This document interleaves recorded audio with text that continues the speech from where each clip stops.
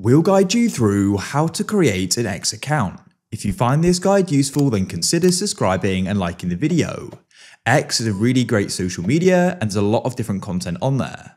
So to go and get started, we need to get the X app. What you can do is open up the App Store or the Play Store, and you can then go and search for X. As you can see, it's previously known as Twitter. Then what you can do is download it, install it, and open it up. After you've done that, you can go and use your Google or Apple account.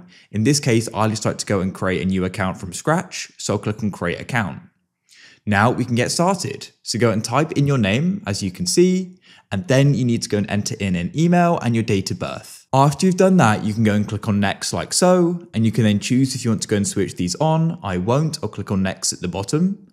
And you'll then get sent a verification code to your email. Go and enter it. Now what you need to do is come up with a password. It needs to be 8 characters or more. Now you can go and pick a profile picture. You can go and click on that there and go and open up your camera roll. You can go and create your own at the bottom, or you can skip for now. And you can then choose what you want to be called. It's important to note your username is unique, so you won't be able to go and have one if it's been taken. When you're ready, click on Next, and you can then choose if you want notifications, which I do. You can choose whether you want to sync your contacts, I won't. And then what you can do is you can go and choose your interests.